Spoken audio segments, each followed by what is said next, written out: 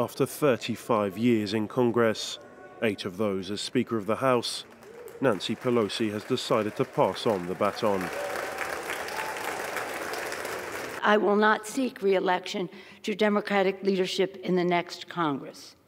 For me, the hour's come for a new generation to lead the Democratic caucus that I so deeply respect. Pelosi made history by becoming the first woman to hold such high office. Her decision to step aside follows her party's loss of control of the House to the Republicans in the midterm elections. Her legacy was immediately hailed by President Joe Biden, who called her the most consequential Speaker of the House of Representatives in history.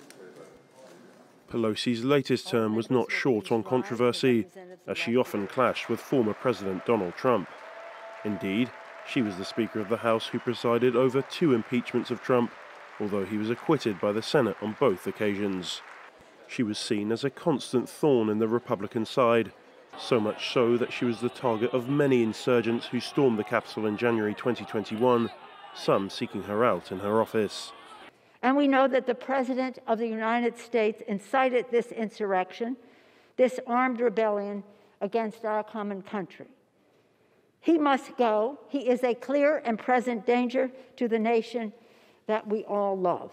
The 82-year-old will remain in Congress, representing San Francisco in the House.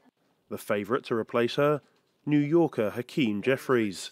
The 52-year-old has served in the 5th highest rank of Democratic leadership since 2019 and is widely expected to succeed Pelosi, a move which would see Jeffries become the first black person to lead a party in the U.S. Congress, although it would be as minority leader, not as Speaker of the House.